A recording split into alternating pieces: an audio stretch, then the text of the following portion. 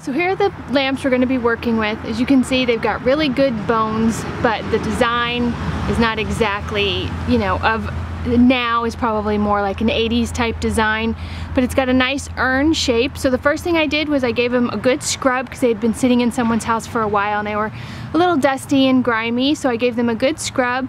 Then I just went over them really quickly with like an 80 grit sandpaper. I don't know if it did a whole lot, but I wanted to kind of cut down the shiny surface. And then next I taped up all of the places that I didn't want paint to get on. I even taped up the cord in the back. So now the next thing I'm going to do is put some spray paint on that. So here's the paint I'm using. It's a Rust-Oleum 2x Ultra Coat paint and primer. It's a satin and nutmeg. So I gave this a really good shake. I purchased this at Home Depot, and now I'm going to do several light coats of paint on the lamps. Alright guys, so I'm outside, so I'm sorry about all the noise. I just wanted to show you. I'm just going to start off of my project and start nice smooth coats. And this will give me a really nice base coat. You really don't want to put too much on because with a slick surface it will have a tendency to run. So I'm going to go ahead and put one light coat, and then I will let you know how many coats it takes to cover these lamps. So here's what they look like after one coat of paint. You can see that the design isn't completely covered, but I did try to cover the whole thing, so I'm going to let these dry for whatever the paint can says before I can put a second coat on, and we're just going to keep on working. Alright, so I've got, I think, three light coats of paint on the whole thing, and the next thing I did was I just took a piece of superfine steel wool and I just kind of rubbed it back and forth, kind of knocked down any burrs from the paint. Of course I'm outside, so there were a couple bugs stuck in the paint, and I just wanted to give it some texture.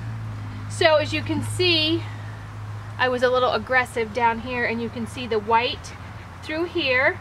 It's not really going to show that much, but I want to go ahead and touch that up. So all I'm going to do is take my spray paint and I'm going to spray some in the lid so it makes a little bit of a puddle. I'm going to just take this brush and I'm just kind of dab over that. Like I said, it's not super imperative that it's 100% covered, because the next step is we're going to be adding some cream colored paint. So I just kind of want to disguise that little oops right there. So now I'm just going to let that little bit dry, and then we will move on to the next step. You could stop right here at this point. I think they look pretty good, but I want to do a little bit more texture with some creamy colored paints to make it look more like a wood texture. Notice there's a little white right here, so I'm just going to dab that with the paint. This you won't really see too much because of the lampshade, but so far I'm super happy with this project and I can't wait to do the next step. Okay, now that we have the base coat on, the next step is to add some texture. And this is my inspiration. This is a lamp that I saw at Target, but you can see it has some white and some different colors, and it kind of is like has a striation effect, kind of like a wood grain. So how I'm hoping to achieve this look is with this khaki color paint. This is a Michaels Craft Smart paint, and also this vanilla Michaels Craft Smart paint, and I'm going to be using these chip wood brushes. I'm going to put it on with a very dry technique, and what I'm going to do first, I just have the paint here on a paper plate, is I'm going to put some on the paper plate. I don't know if you can see that. I'm going to dab it off like so, and I'm going to try it first on my basically my drop cloth here that I'm using, and to kind of see how much paint I may need. Obviously that's way too much paint, so I definitely want the much drier brush. So I'm going to use the khaki color first and then the vanilla, and we're going to see how that comes out. Alright, this is the last one I have to do. I finished this one. I'm very happy with how it looks. I had my inspiration sitting here while I painted. Obviously it's not quite the same, but it's just an inspiration. So now I have to do the same thing I did to this one to this one. So I'm starting with the darker color first, the khaki color, and I dip my paint, my brush into my paint, but I want to get about 90% of that off of there. I want a very dry brush.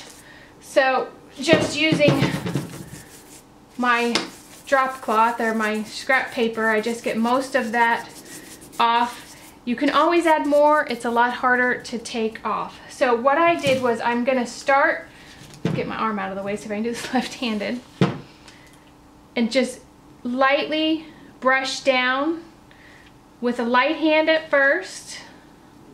You can always go a little heavier, but it's better to start light. And you can see the paint is very, very light. And I'm going to go ahead and add down here. And tap it in right here. So I'm going to go around the whole lamp, doing it that way. And up top, I'm going to start right here and just lightly brush down. You can start like right here at the neck. I think it makes it a little bit smoother. You really just have to kind of play with your brush and your paint to get the right consistency. If you have a wet towel nearby, you can always kind of wipe off really quick anything that you don't like. So that's basically what I'm going to do with this dark khaki color, and I'm going to just make sure I do that all over, pretty much just up and down right now in this basic stroke. And it doesn't matter if it's a little darker here because that's where the paint would collect anyway. So let me go ahead and finish up with this khaki color and I'll show you the next step. So once you have it all done this way, then you want to do your brush again. Remember getting most of that paint off.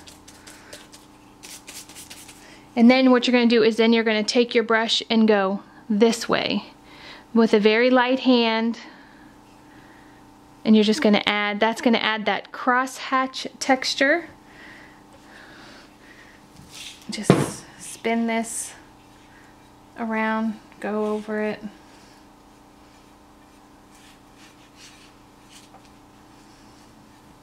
Do that up here.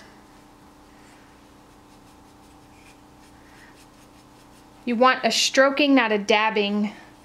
And you just want to make sure you hit everywhere. You're just going to go ahead and keep making those marks, and you see that it adds that, oops, sorry about the lighting, it adds that texture that we're looking for. So I'm just going to finish up that. I'm going to do that down here on the base as well. So basically I did that with the khaki color. I'm going to finish up doing it this way, and then I'm going to do the same exact thing with the vanilla color, the lighter of the two colors. I may do a little lighter hand with the vanilla color, but I just keep cross-hatching your way around until you get the texture that you want on the lamps. Alright, so I have both lamps painted. The next step is just to take off all of the blue tape and get them ready for their lampshades. Of course, I'm going to let them dry a little bit, but let me zoom in and see if you can see the texture.